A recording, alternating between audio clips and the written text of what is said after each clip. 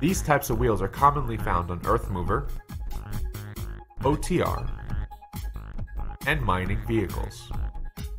The 5-piece wheel assembly consists of back flange, rim base, bead seat band, front flange, and locking ring. The 5-piece wheel assembly has 4 bead loosening pockets located at the 12, 3, 6, and 9 o'clock positions.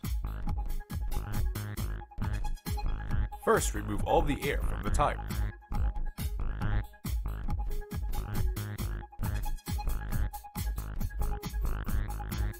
Then insert the hook into the bead loosening pocket. Next, tighten the adjusting bolt against the wheel face, locking the bead breaker into place. Sometimes the bead loosening pocket may align the bead breaker onto one of the wheel mounting bolts, giving you the bolt surface to tighten the adjusting bolt against. When this happens, you can use the ESCO 10607 cat rim adapter, which fits over the hook and the clevis of the bead breaker and will provide a larger surface for the adjusting bolt. Hydraulic pressure is applied to the bead breaker, extending the clevis into the front flange. This process may have to be repeated into the other bead loosening pockets for complete bead breakdown.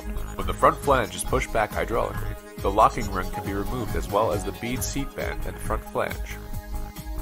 When breaking down the back side of the wheel assembly, a 10-ton or 30-ton ram is placed with the bottom side against the frame of the vehicle, and the piston rod is extended against the rear flange, loosening the flange and tire from the rim base for removal. Again, this process may have to be repeated on different locations of the wheel assembly. The 10100 bead breaker is